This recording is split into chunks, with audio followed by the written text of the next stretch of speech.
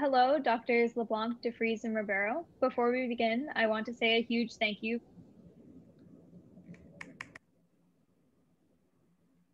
Hello, Doctors LeBlanc, DeVries, and Ribeiro. Before we begin, I want to say a huge thank you for not only joining us as our Transition Cow Trifecta speakers, but for also taking the time out of your busy schedules to chat with me today and discuss some of the questions that weren't answered last week.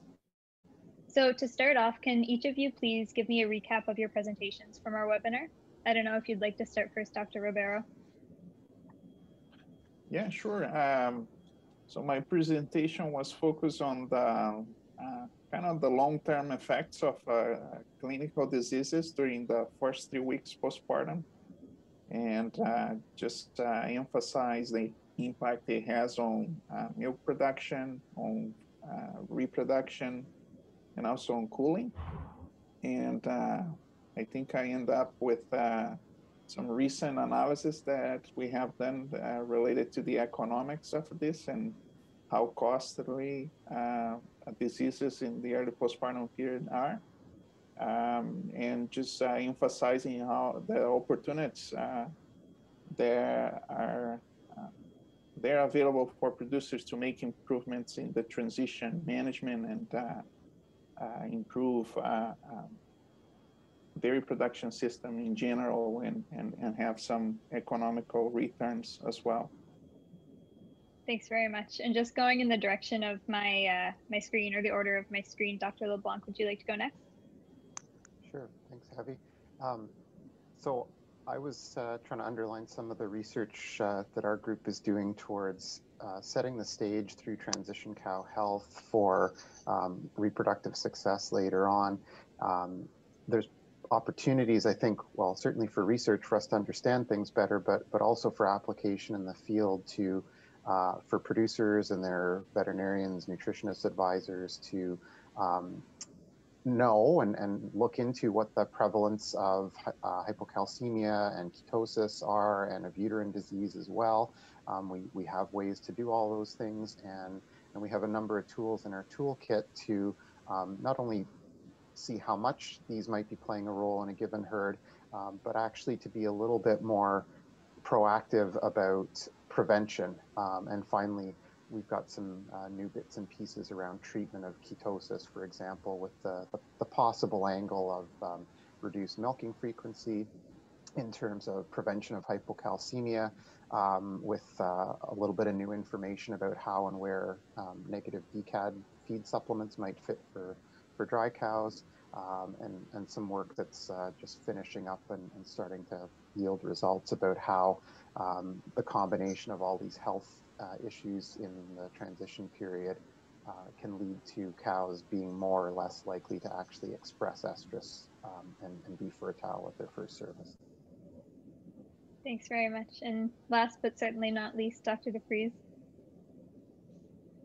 Yeah, thank you very much for, again, this opportunity. So yeah, in my presentation, I guess I focused in on specifically how, obviously, and as the other two speakers have already mentioned, we have challenges in early lactation with health and later effects on reproduction and long-term production. And we know that a lot of those challenges go back into the dry period and even prior to that. And from a nutritional management standpoint, we have opportunities to mitigate the risk of some of those negative things from happening.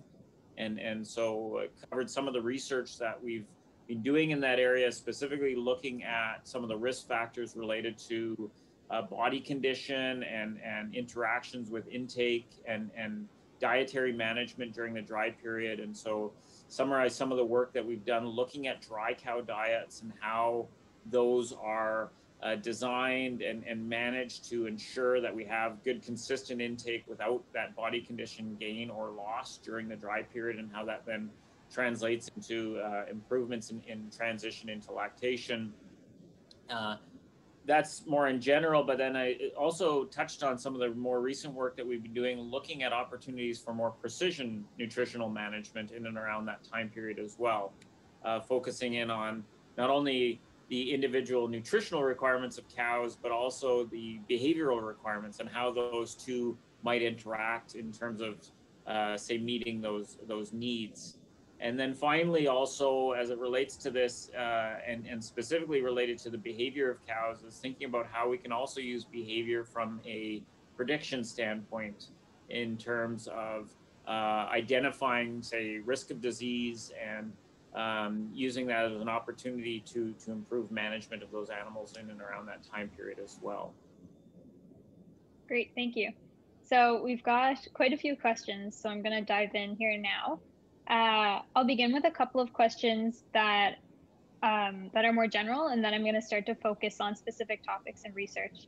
So my first question for all of you is, what are your thoughts on defining the transition period as 3 weeks prior to and 3 weeks beyond calving? I'll have a go. I think that makes a lot of sense from a management standpoint, but really, and this is not an original thought by any means, but I would say that, you know, the next lactation really begins the day the last one ends. So I think we probably need to think maybe a little more broadly and holistically for the entire dry period as being pretty important for managing cows nutritionally, socially, and otherwise to set them up for health, production, fertility, our whole trifecta. So we probably need to open the window a little more widely on the front end to include the whole of the dry period. Postpartum, you know, again, we could think about really everything that happens leading up to that first service is probably important. So again, we could broaden it there, but really those first weeks after calving are probably the most critical ones. I would echo that, and that kind of came to my mind in that too. Like those definitions we have are generally aligned with kind of current management strategies that we have, like close-up grouping and feeding of cows, and even post-fresh as well, the same kind of thing. And as Dr. LeBlanc pointed out, probably more important for us to realize that the success of cows in early lactation is not necessarily limited to that time frame, and we need to go back, like he mentioned, to the end of the previous lactation and probably even earlier, right? Because we think of there's more and more thought that transition at dry off is probably the first kind of and most, or not most important, but it is an important transition as well, and how the cow, the shape that she's in at that point, etc., and as she moves into that dry period is has a significant impact then on her success through that time period as well, and so those are so we have to think of transition as or calving transition as a bit more of a holistic type thing. Well, that was a perfect transition into my next question, part of the pun. So we have a question from Sammy, one of our attendees, and she was wondering your thoughts on having one dry group instead of two. So I guess kind of lengthening out that transition, or the defined transition period.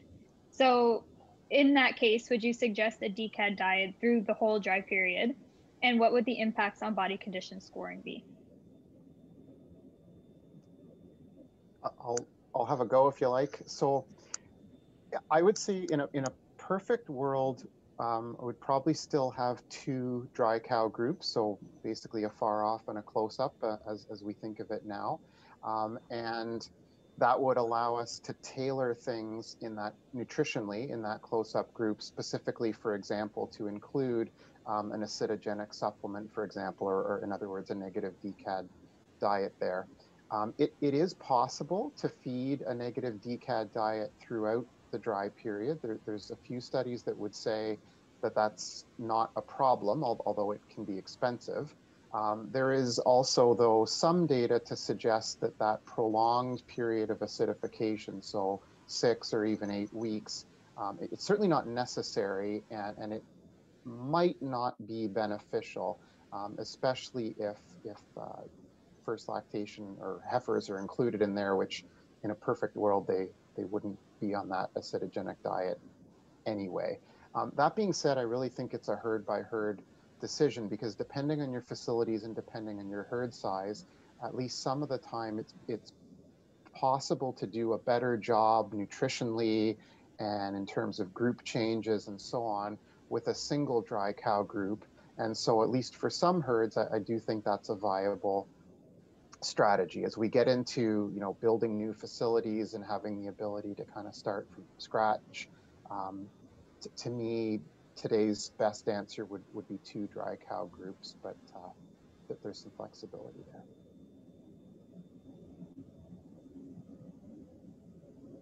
Yeah, if I can add some comments there.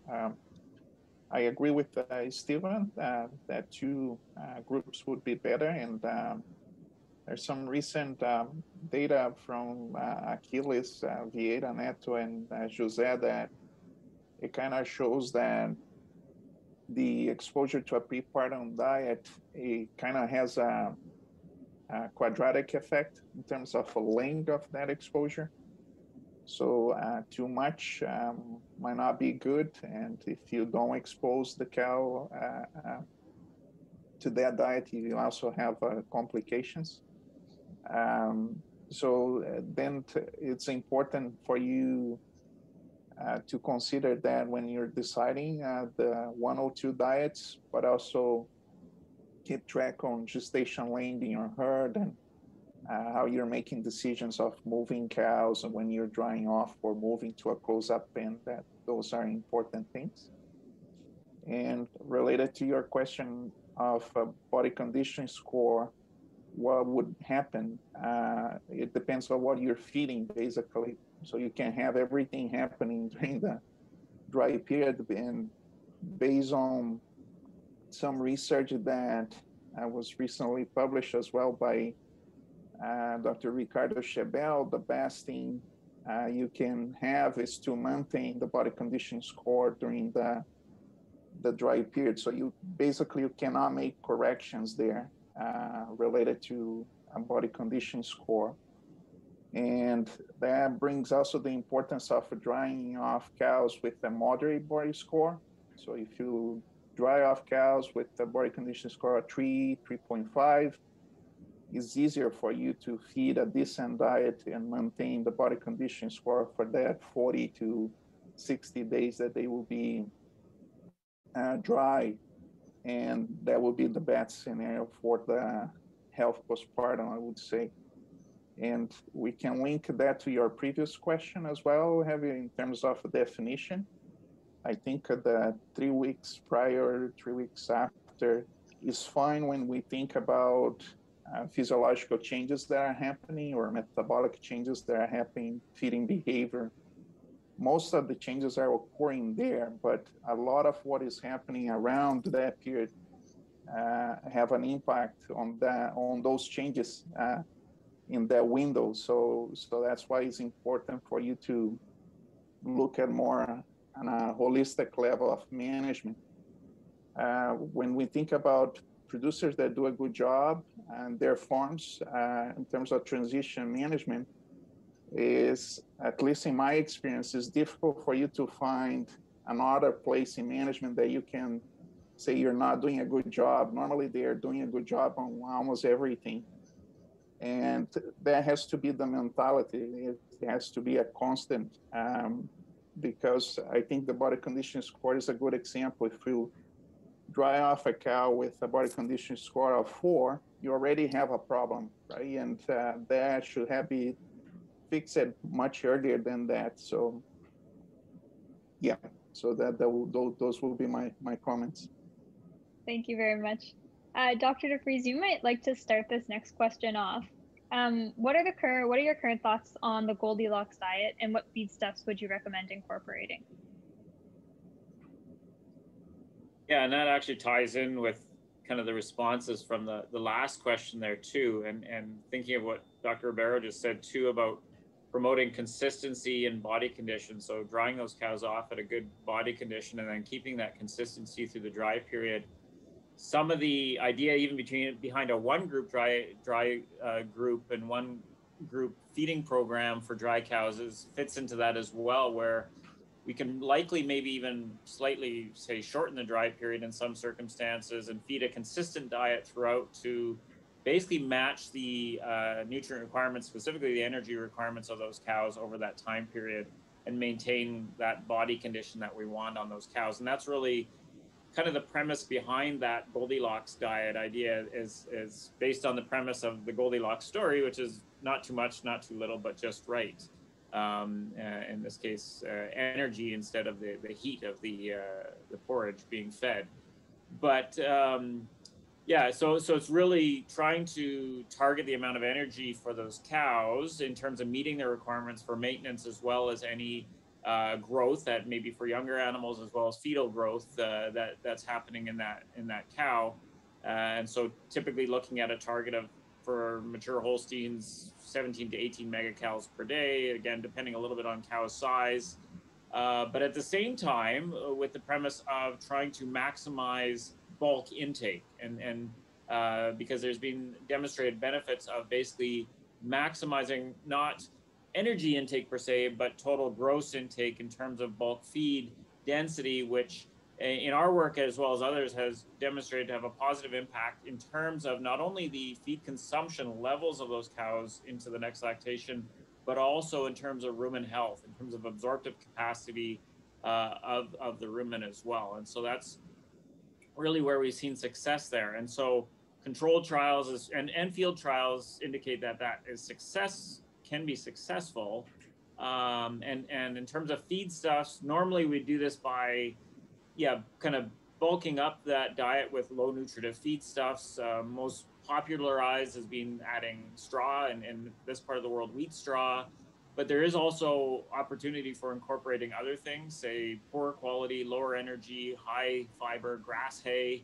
Again, we have to be careful from a mineral standpoint there, making sure that it's low potassium if that's the case.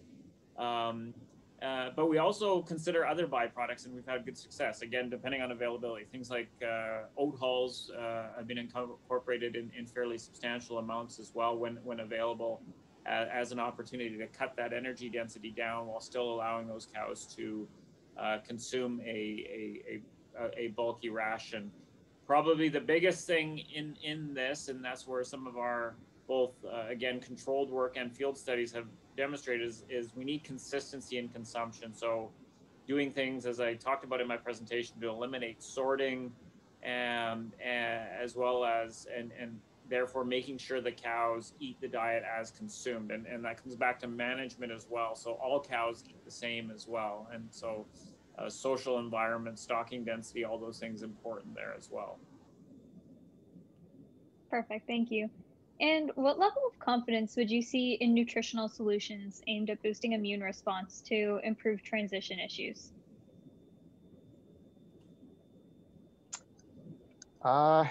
So there's no magic feed ingredient that is, going to be the wonder potion for immune boosting. I mean, we know that cows maintaining their immune function, innate immune function, is really important. It's a challenge.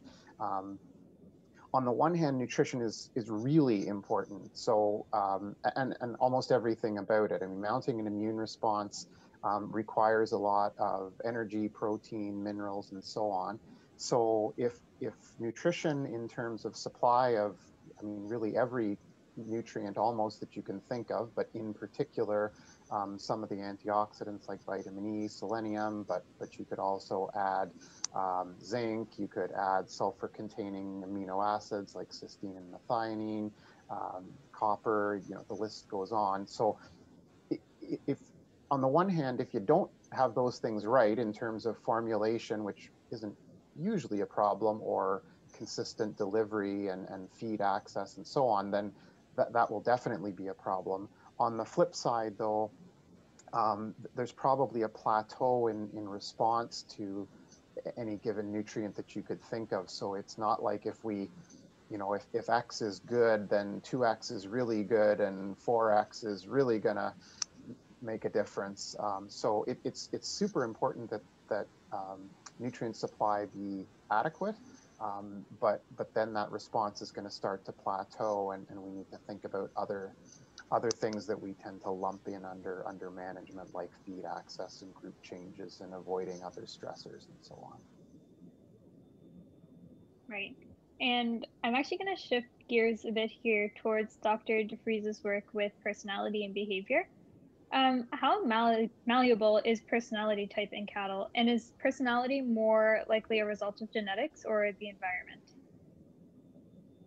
Yeah, good question. I guess in classic definition, the personality of the animal would be a fixed thing, so not necessarily malleable. When we think about behavioral traits, we talk about plasticity of behavior, which is really that malleable kind of nature of it, right? So there are definitely kind of individual behavioral traits that may be, yeah, more plastic, so to speak, and so under different circumstances, and just was being mentioned, like social effects, for example, feeding competition. We know that a cow's feeding behavior might be fairly consistent, but you put her under a certain kind of stress situation, like a social stress situation of overstocking, suddenly we see a change in her behavioral repertoire. And so that would kind of speak to that plasticity or malleableness of her behavior.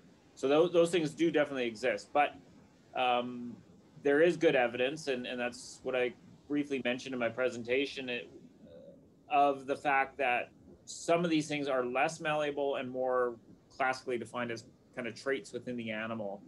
And we're still kind of scratching the surface. We do know there are genetic components to that. So some of these things are heritable, and I think that's where more and more research is being focused, looking at how much of that is heritable. And I think that's where we have some real opportunities as well. We can define some of these. We're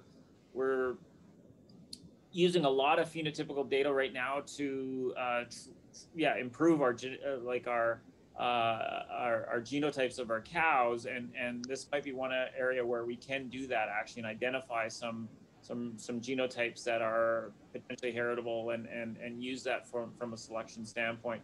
At the same time, we know that nurture also has a huge impact, and so right from early life, just like again from a genetic standpoint, there's imprinting on those animals based on management and feeding. We also know that the way those things happen as well are going to influence behavioral development, and so looking at opportunities to affect the behavioral traits of those cows early on life as well is something that we're interested in, and definitely there are opportunities there. It's pretty interesting. And what would you say are practical behavioral or design interventions that could help improve the use of robots in more fearful cows? I guess probably a combination of different things. So I would say, yeah, again, starting with basics of even training animals, getting them accustomed to the system, that's probably a large component of that. But then once those animals are there, also giving them the best chance of using the system when they want to. And so again, recognizing that if there are certain animals that are more fearful, they're probably not only fearful to the system itself, but maybe even to other things going on and around their environment, including their conspecifics in the herd. And so then design features of the barn, including space in and around the robot, having good sight lines to that robot being important.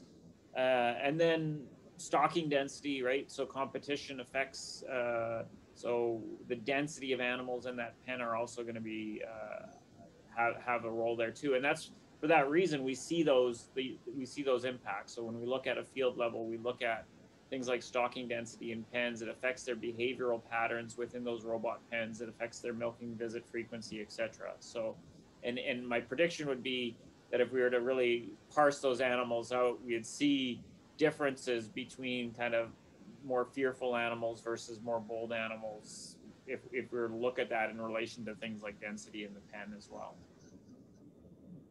Right. And Dr. LeBlanc, we had quite a few questions relating to your decreased milking frequency research. The first being, how long would you do the once per day milkings? And were mastitis and somatic cell count monitored during this period? Yep. So to give credit where it's due, that was Maggie Williamson's master's thesis research, and her main advisor was Todd Duffield there. I was just sort of involved off in the corner of that work, but but it is a really kind of innovative and interesting approach. So briefly, they screened cows for ketosis, enrolled all the ketotic cows on drenching with glycol, and then randomized them on the robot to be milked either once or twice a day. And in the study, that was done for 14 days. And so that really did substantially improve the ketosis cure rates, especially for animals in the first lactation. But it knocked their almost full lactation production down by about 15%.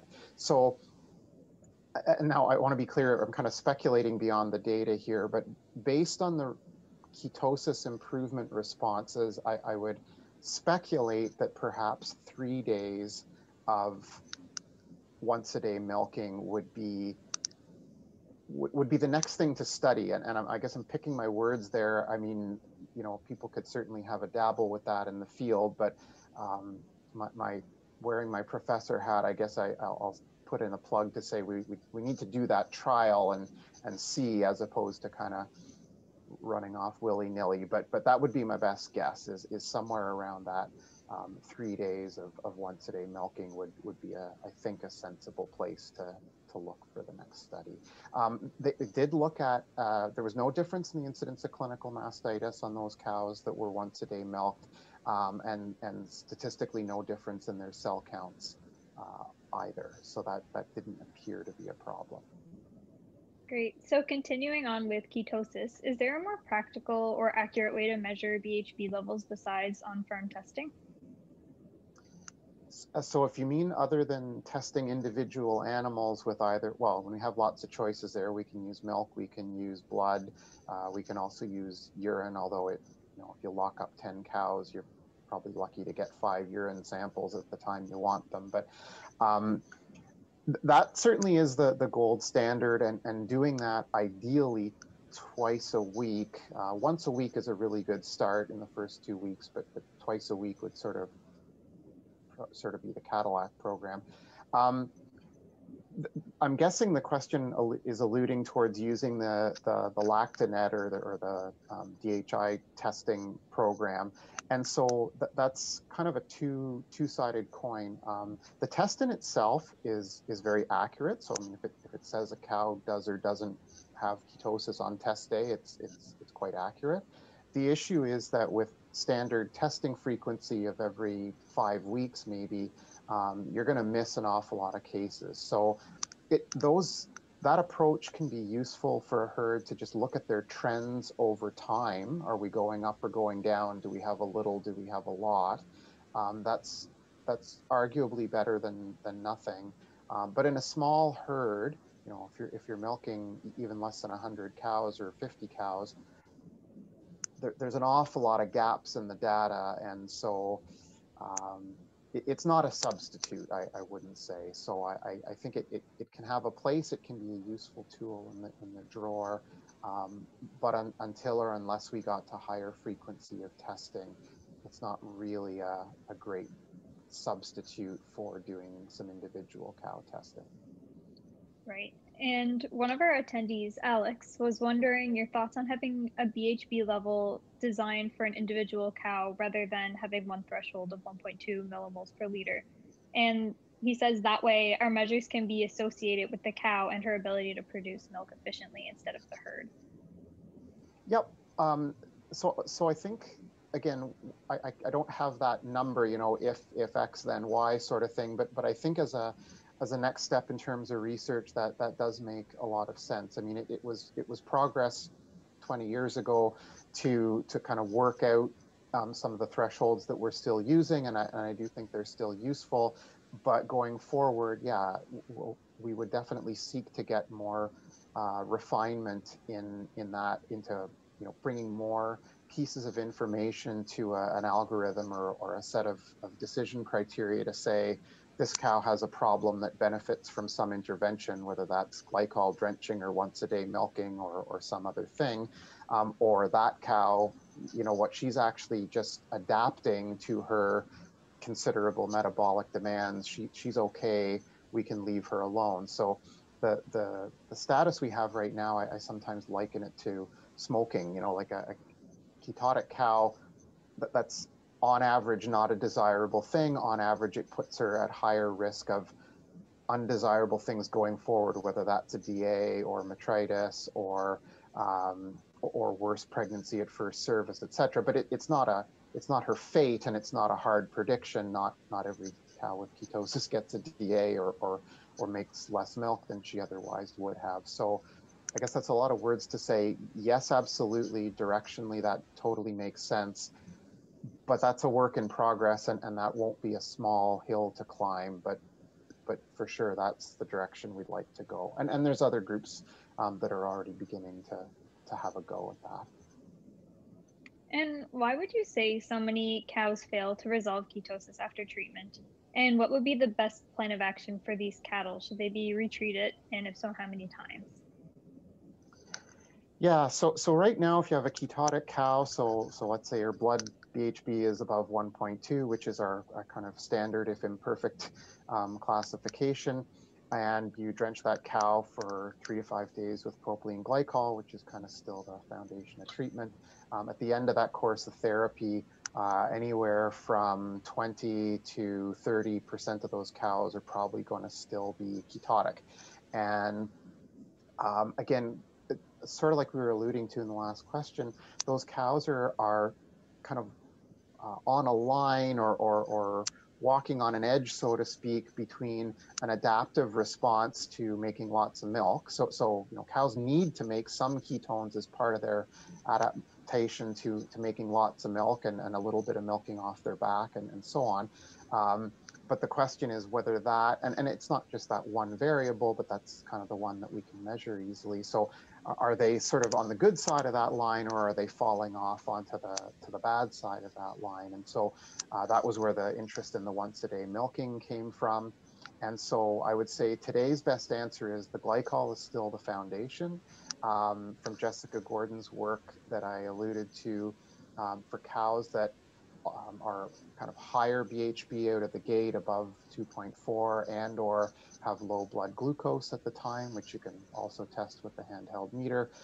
Those cows benefited from an injection, daily injections for 3 days with a vitamin B12 based supplement. So that's one more piece of the puzzle. Again, the once a day milking, I think, potentially is another piece of the puzzle. So far, I'd say that's where we're at. Injection of dexamethasone is something we did in the past. We have another big study that says that doesn't look good, so I would take that one out of the toolkit.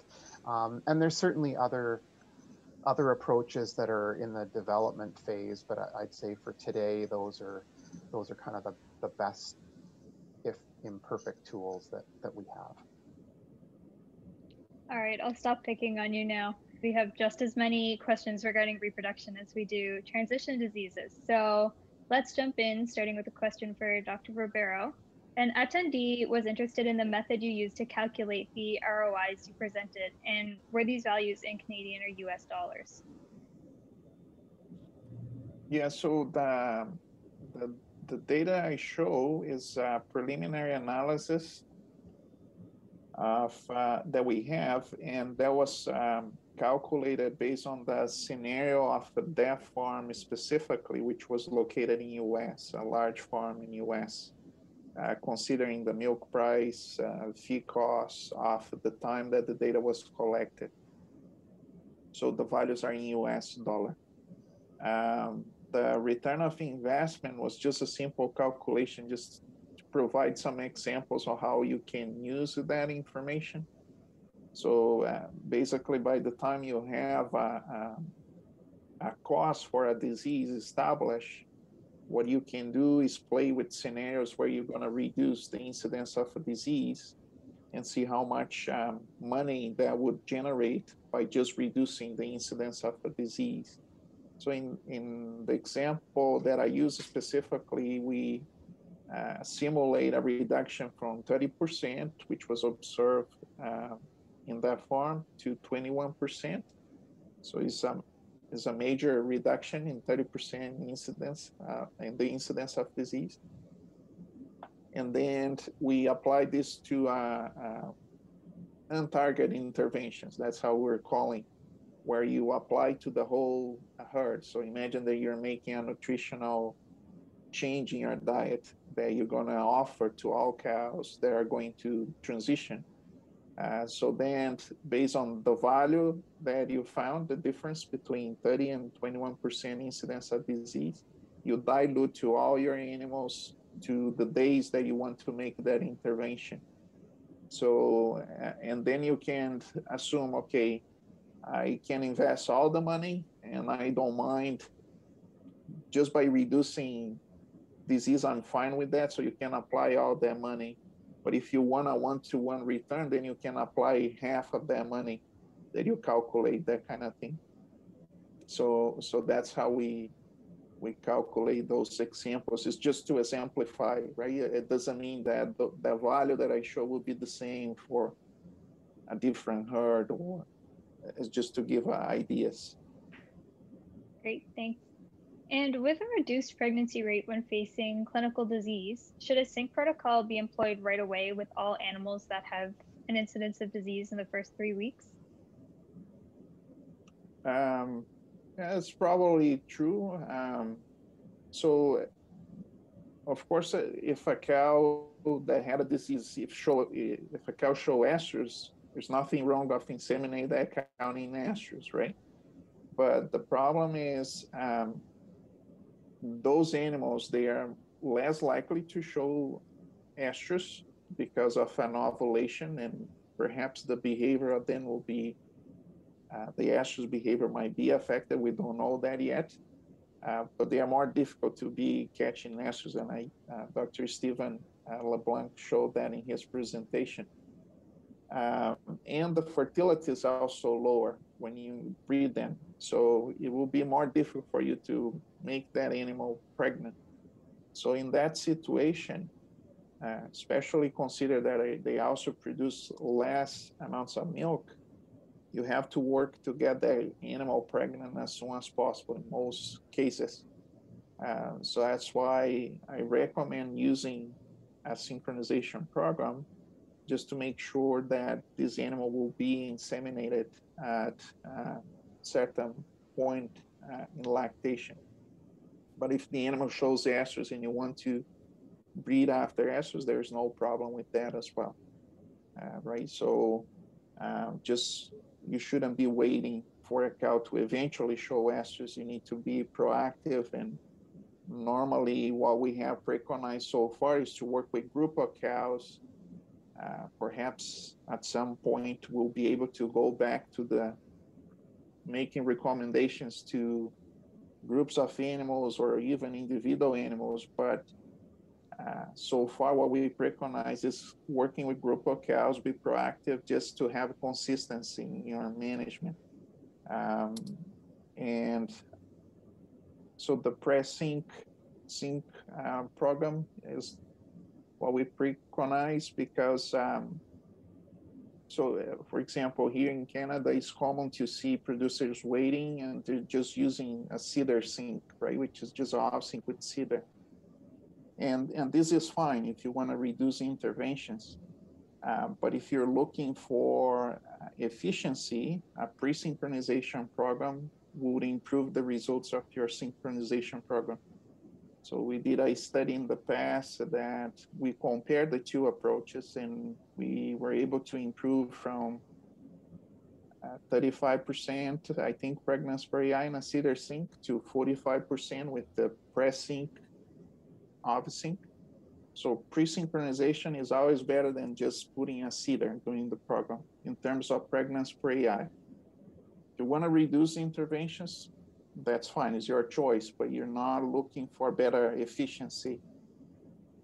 And when you look at pre-synchronization, you also have options. So if you want to increase number of breedings after estrus detection, you can use pre-synchronization with prostaglandins, because that allows animals to show estrus, and you can breed them on estrus, and only a few cows will reach the time synchronization program. Now you have a problem with a lot of anovular cows, low body condition score, then perhaps double off-sync will be the best choice for you if you're thinking about efficiency. right? So this is true for cows with disease and without disease. So we don't make a lot of distinction. I think the comments I made in my presentation is that those cows will take longer to resume estrus cyclicity. They have lower fertility. So those are cows that you really need to work to get them pregnant. And I have a quick follow-up to the question that was just previously asked by Logan. Should the number of services be reduced before cows are moved to a do not breed list? So I personally don't like to use the number of breedings as a parameter to make decisions because, for instance, if you have good estrus detection and you're catching those cows returning to estrus, you're giving them an opportunity to become pregnant, right? So I don't see number of breedings being a problem. What is more important is the time of lactation, where in your herd, it doesn't make sense to make a cow pregnant because you still have 77 days of gestation. And by that time, you're going to be drying off cows with very low amounts of milk, or you have to dry off before then the 50 days. So it's more time of lactation than number of breedings.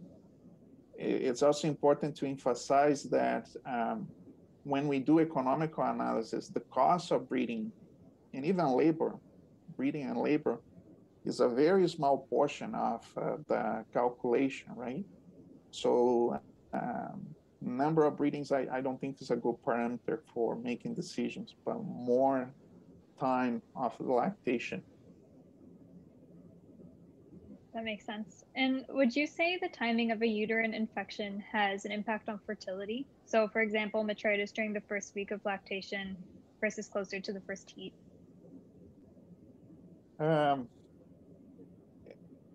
It might have an impact. I think Stephen might have a better answer than I do, but it's not only about timing, but the severity of the disease. And metritis, normally they are more severe than a uterine infection of a cow that did not have metritis before and now out of sudden has a purulent vaginal discharge. So that will be bad too for fertility. How comparable is with metritis, even though it's occurring later, I'm not sure. I haven't tried to isolate those two effects, and maybe Stephen has done that. What I can comment is about diseases occurring outside the uterus, where we try to, so basically we classify that disease if it was happening in the first few days of pregnancy development, before pregnancy development, but during the antral phase of follicle development, or in the pre-antral phase of follicle development. We thought that, or initial hypothesis was that during the time of pregnancy development would be the worst, then the antral follicle development would be more susceptible than the pre-antral follicle development. When we look, the effects were very similar for any phase of the disease when the disease was happening. So we didn't confirm our hypothesis. We saw a similar reduction in pregnancy for disease, doesn't matter when it was happening. For the uterine disease, I'll let Stephen, perhaps he has tried to isolate the effects of a different type of diseases, might have a better answer. Yeah, we have some data on that, and there's a little bit of a confounding effect in the sense that a cow that's overtly sick with metritis presumably is not likely to be missed. I mean, if she's down in milk and has a stinky discharge, most likely she's going to be detected and almost certainly treated with systemic antibiotics. And in fact, the good news is that those treated cases of metritis, if that's sort of the end of it for their clinical uterine disease, the fertility, the pregnancy rate on those cows is actually quite good. Whereas whether or not cows started out with a retained placenta or metritis, if they wind up with, say, purulent vaginal discharge and or metritis, endometritis based on cytology at a month or 5 weeks postpartum, that can actually have a bigger effect on their pregnancy for service and even their pregnancy rate going on for quite a few months. And the kind of the wild card is that right now, a lot of those cows in that latter group are not being detected and treated. And so for that reason, they wind up having a larger effect on the individual and potentially also on the herd's overall pregnancy rate if there's enough of them. And I guess last but not least, that's why at least the metra checking or the finding the cows with the purulent discharge at about a month, 5 weeks postpartum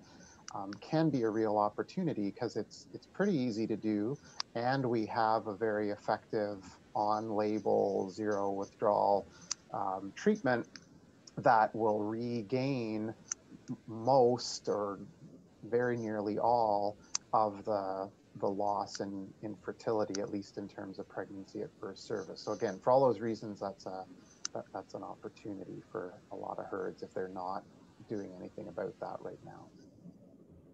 Right. And would any of you be able to discuss the impact of voluntary wait period on conception and pregnancy rates, specifically in terms of parity status? Yes. The first lactation cows, I think what is important to keep in mind is that the peak, of course, on lactation is lower, but they have better persistence of lactation.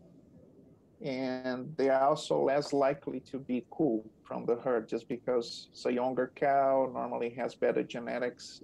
Producers, it's more difficult to see than culling first lactation cows.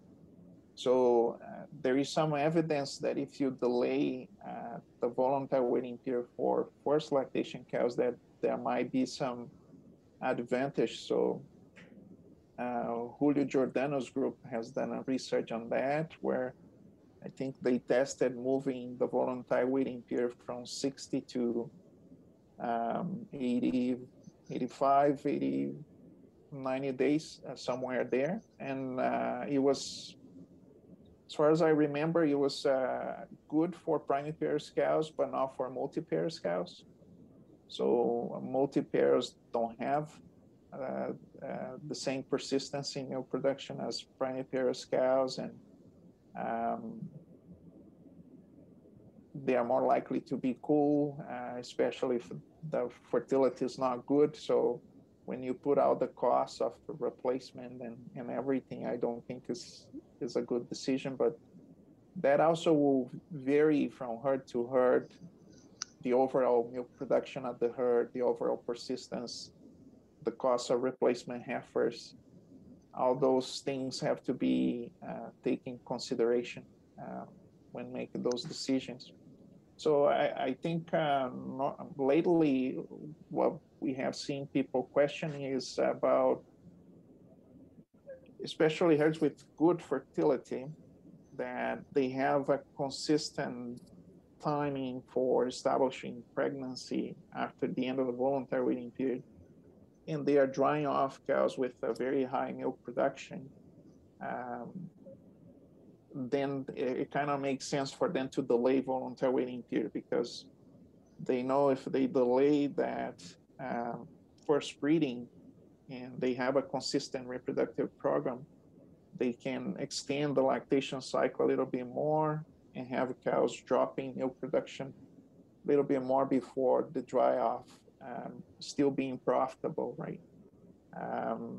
So those will be the herds that are kind of making those decisions to extend the voluntary waiting period, I would say. I could just, I'll add just briefly. So I totally agree with what Eduardo said, and that so far nothing has really changed the economic driver that optimally we have cows getting pregnant to calve on a 12 to 13 month calving interval. So meaning they're going to get pregnant around 85 to 120 days in milk. So on the one hand, there's no particular bonus to getting a cow pregnant before 85 days in milk, but usually the problem we're dealing with is how many cows are getting pregnant much later than the optimal timing. I don't think we're there yet on tailoring the voluntary wait period by health status, but that's kind of where we're going. I mean, so ideally, you know, before I retire or something, we'll have a much smarter algorithm that would consider the cow's health history as a transition cow, that would consider whether it's genetically or based on her own data or both, you know, her probable peak, her probable persistency, the price of milk, the price of replacements, blah, blah, blah.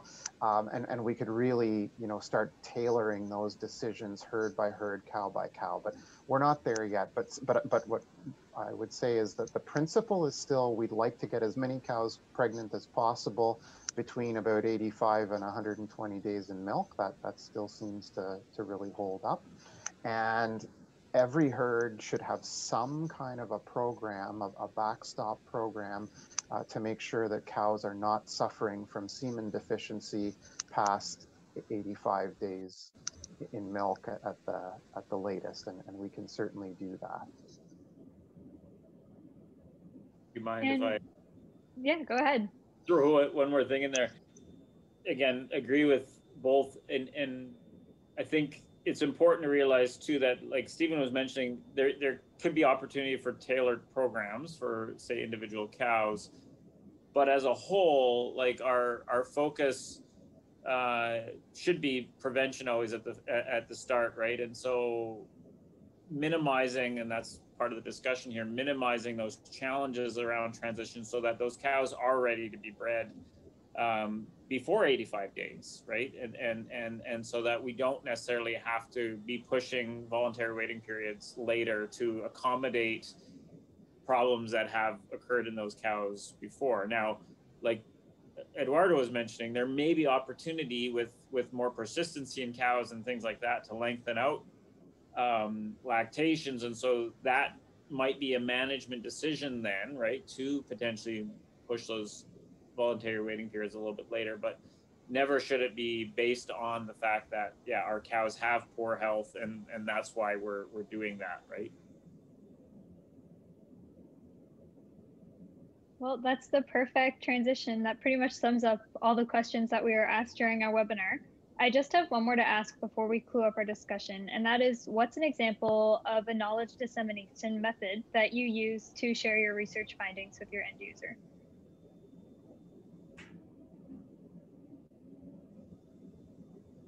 Well, here's one.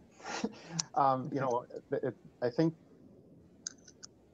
all of us have participated quite a lot historically in in-person meetings, and I speaking for myself and probably for the others, we're looking forward to when we can do that again. I mean, I think we've got a great tradition in the industry of sharing research from the university out to frontline producers in local and regional meetings, and producers sharing their experiences and wisdom with each other.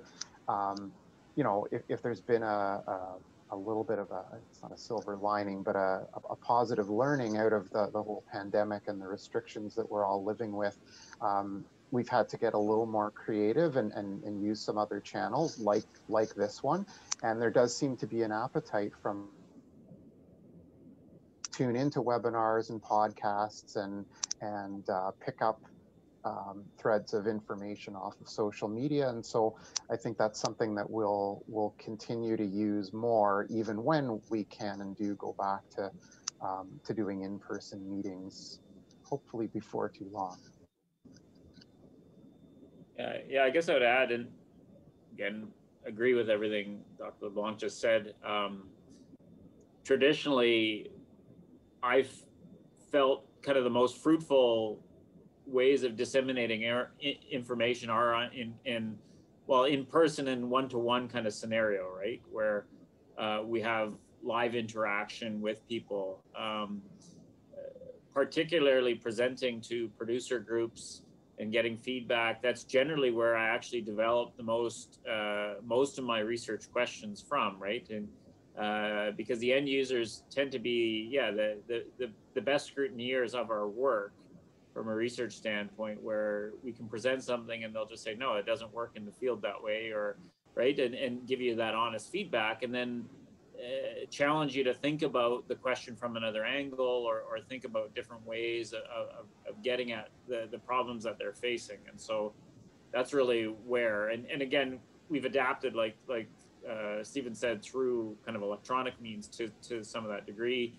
I've still relied heavily on print media as well, because again, there's still an strong appetite within the dairy industry for that kind of dissemination as well.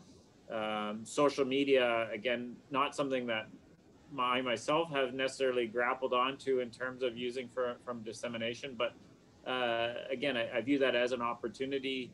There does seem to be growing interest within the dairy community in that. But I believe still at the end of the day, it's probably a multi-factor approach, or whatever you want to call it, right, in terms of trying to get the information out. Yeah, I don't have much to add, but just reinforcing what Dr. DeVries and Dr. LeBlanc just mentioned, that our interaction with the industry is very important, and not only with the producers, but with the industry partners and the consulting people that are doing consulting services in the field.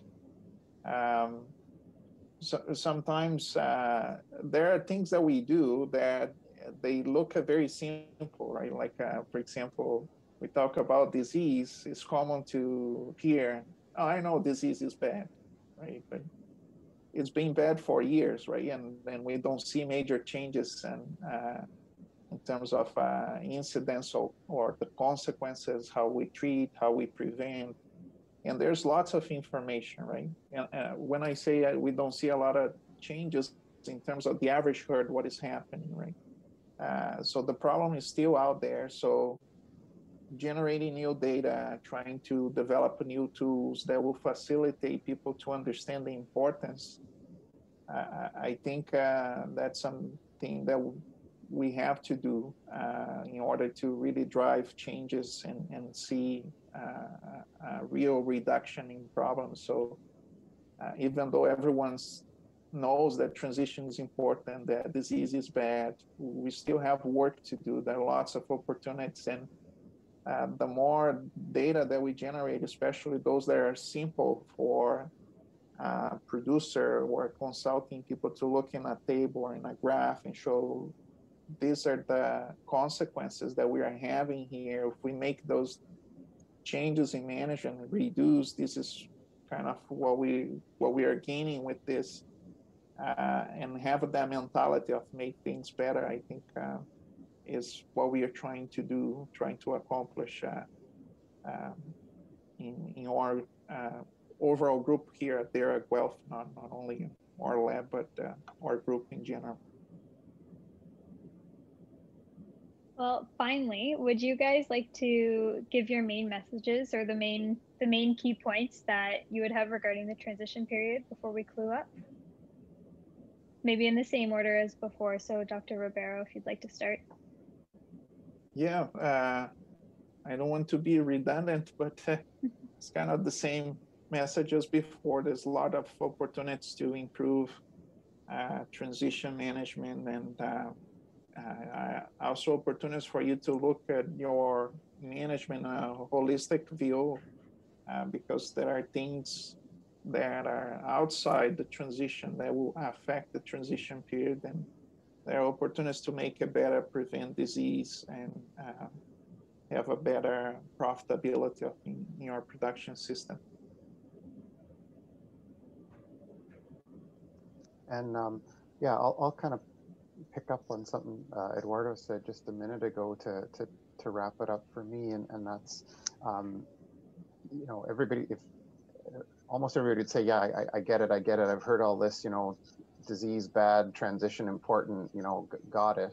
And yet there's still a lot of opportunities there, not to say problems, for many herds. And so my take-home message would be to bring in, for producers to bring in their advisors, and for advisors to try to catalyze looking for some of those opportunities with your clients, to say, okay, do we have a plan for making sure that every cow has a timely first service? Is the success at that first service where we would like it to be? And if not, let's just sort of keep going back through the process to identify the bottlenecks or the limiting factors or the positive opportunities. So whether that's the dry cow diet, whether that's social grouping, whether that's figuring out how much ketosis we have in the herd and what we're doing about it, whether same thing, figuring out how much purulent vaginal discharge or metritis we have in the herd and what we're doing about it. Again, it's a lot of those things where the principles are not new, but actually saying, okay, we're really gonna be proactive and take a hold of this and make sure that we have a plan and actually take some action in our herd. There's still lots of opportunity there for people, because again, like Trevor and Eduardo said, we hopefully are providing useful information to producers, but at the same time, we learn a lot from producers. And, I'm always struck by the fact that when you go to herds with fantastic health, fantastic production, fantastic repro, and, ask them what their secret is, almost to a person, they're like, well, I don't know. I don't do anything special. I don't do anything different than my neighbor. And I mean, that's sort of true, but not true. But really, at the end of the day, they're doing a lot of those little things right. And as new information comes out, they filter it for themselves and make those fine-tuning adjustments. So again, that would be my take home, is for whether you're a producer or an advisor, to say, okay, I've heard all this stuff, but let's look at it for our herd and say what's something we could actually take action on here.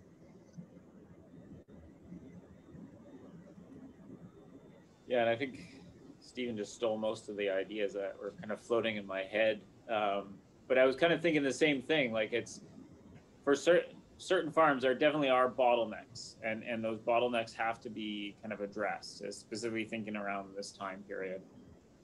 But when, you look at those farms that are really successful, it's management of all those things, right? And so, putting those things together, management's almost one of those intangibles, right?